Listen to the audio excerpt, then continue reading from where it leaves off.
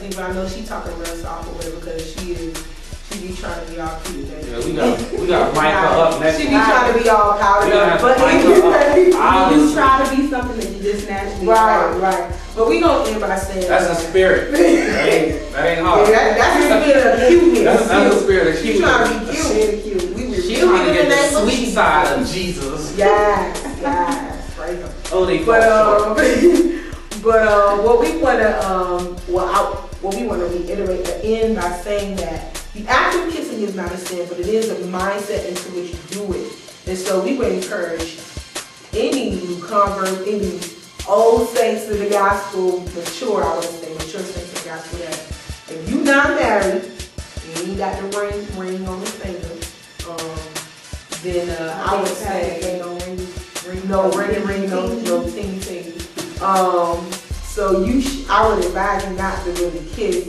Pop kissing, you know, that varies amongst people as to what you do, because your mind does get emotionally involved and things do happen. Also, when it comes to the act of kissing, I don't think that spirits are transferred as we all read. You do need to know the word when all of these things do come about, but you do leave yourself open for the enemy to ravish your mind with so many different things. And that's what A.K.A LOL. She just took the SAT. Right. Yeah. They on me because, you know, I say 100, not like they. But anyway, I like they. But that's she fine. knows now. That's fine. Yeah, right. But when it comes to transferring the spirits and things like that, it's not like okay, I touch you.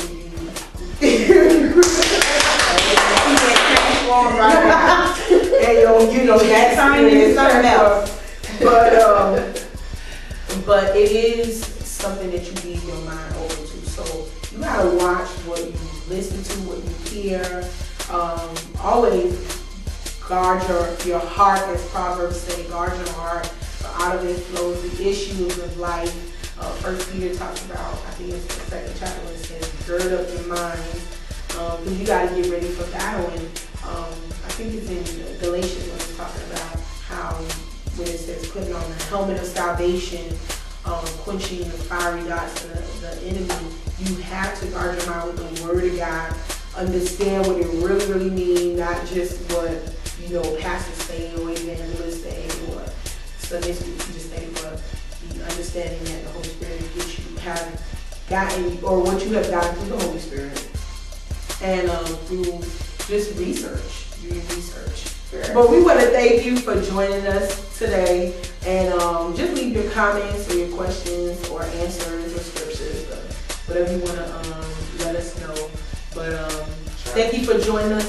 It's me again, Eminem, and I got Lady Simone, BBC World Class Diva, BBC Smart Heart, and it's your boy A.K.A LOL. Yeah!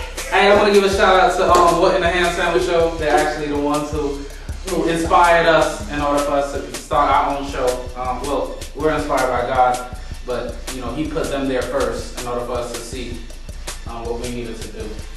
So, if you ever get a chance, go on whatinthehamsandwich.com and check them out. They're on every Thursday on Ustream, and their iPod comes out, their iTunes come out on Mondays. Okay. All right, y'all. It was nice spending time with y'all. Later.